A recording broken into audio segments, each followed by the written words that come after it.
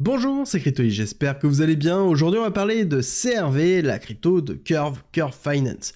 Alors, pour faire simple, Curve Finance, c'est un protocole qui est sur plusieurs blockchains et c'est un protocole de finance décentralisée, ce qu'on appelle la DeFi. Et c'est un protocole qui est très important, qui fait même partie des plus importants parce qu'il est la fondation de plein d'autres protocoles qui gravitent autour, parce qu'il permet de pouvoir déposer de l'argent, donc faire des rendements, prêter de l'argent et mettre en place des poules de liquidité qui sont l'essentiel de toute la finance décentralisée.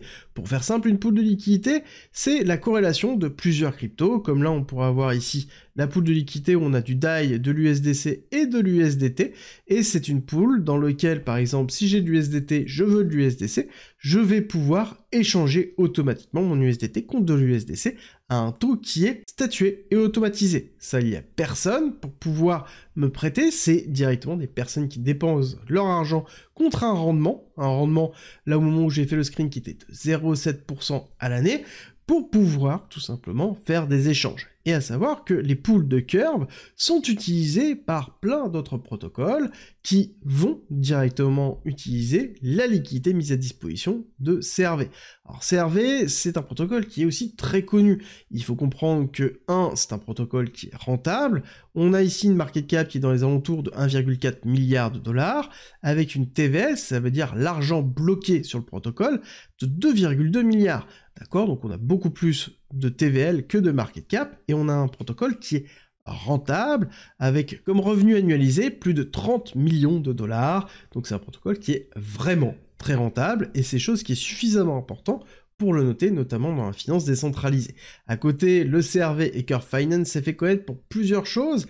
La première, la notion de curvoir, le fait que détenir des CRV permet de pouvoir définir quels sont les poules de liquidité qui vont avoir un bonus payé en CRV. D'accord ? Ça veut dire qu'on crée du CRV pour pouvoir incentiver, pour pouvoir donner envie aux gens de déposer leur crypto. Et c'est pour ça qu'il est intéressant de détenir du CRV quand on est un protocole de finance décentralisée qui a son propre token. Parce que quand je crée mon token, il faut bien que j'ai une pool de liquidité. Si les gens veulent l'acheter avec leur USDT, il faut bien qu'il y ait à un moment donné un endroit où il y ait USDT plus mon token pour pouvoir faire l'échange. Et justement, l'intérêt du CRV se fait là. Autre chose que l'on va avoir, c'est que Curve Finance a eu deux soucis. Le premier, c'est forcément, il a souffert énormément au moment de FTX et au moment de Terra Luna avec la chute de l'UST en 2022, chose que l'on peut voir ici dans la chute vraiment de la TVL, donc c'est-à-dire de l'argent qui était bloqué dessus, plus de 20 milliards à l'époque, on est à 10 fois moins que lors de la belle époque de 2021 et donc du précédent bullrun, donc c'est quelque chose que l'on peut retrouver au niveau de CRV. Et à côté, on a eu l'autre chute qui a été le hack, et ils se sont fait hacker une fois. Alors ça n'a pas été les poules de liquidité qui ont été hackées, c'est quelque chose qui a été assez particulier, qui a été repayé par le créateur de Curve Finance, avec un certain nombre de rachats, on en avait discuté notamment sur la chaîne. Actuellement, pourquoi je vous en parle? C'est parce que, on est sur un protocole qui est rentable et qui est en train d'éclater à la hausse, et il va falloir comprendre où on est au niveau du cours. Parce que quand on regarde le lancement de Curve Finance, on voit qu'on a un lancement qui a été très très haut, et depuis, on a tout simplement une consolidation basse. On va regarder ça, vous allez voir qu'on a bien la phase d'accélération sur toute la partie du bullrun précédent, donc il y a 4 ans, et ensuite la phase du bear market, l'accumulation long terme, et qu'on est en train de sortir de l'accumulation. On a fait un break-off structure suffisamment important, qui est de 0,87, et on est en train de consolider au-dessus. On est sorti enfin de cette compression qui a été très longue, dans lequel on va attendre potentiellement un retracement. Donc pareil, retracement de Fibonacci avec ici la loi de prolongation, les 382, un retour dans les 0,83, 0,84, 0,71, pour ensuite repartir à la hausse, à savoir qu'il va falloir suivre l'évolution du CRV assez rapidement.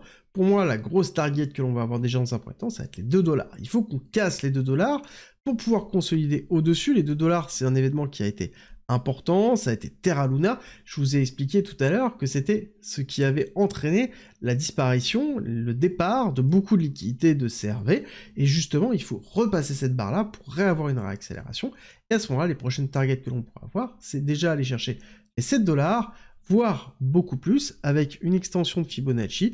on prend le plus bas ici, le haut du bullrun, et on va chercher le bas, et on va voir qu'on a des targets qui sont beaucoup plus élevés. On va aller chercher le 1, le 1.1 et le 1.618, et vous allez voir qu'on est un CRV dans les alentours des 7,50 $, puis ensuite des 11 $, et après on peut aller chercher beaucoup plus haut dans les 17 $, qui font encore des belles perspectives pour CRV, pour un acteur, encore une fois, de la finance décentralisée, et qui est rentable. Par contre, il faut prendre en considération qu'il faut qu'il y ait de la liquidité qui se déverse dans CRV, dans Curve, Finance, il faut derrière qu'il n'y ait pas forcément de hack, et aussi qu'on ait, pourquoi pas, un narratif autour de la finance décentralisée pour qu'on ait une hypervalorisation au niveau de CRV. On est encore une fois sur une market cap qui est relativement faible, et on peut aller chercher beaucoup plus haut. À savoir que les CRV sont stackés à plus de 75% du market cap, ça veut dire qu'on a très peu d'invitations à vendre, et ça se voit aussi sur l'accélération haussière que l'on a eue.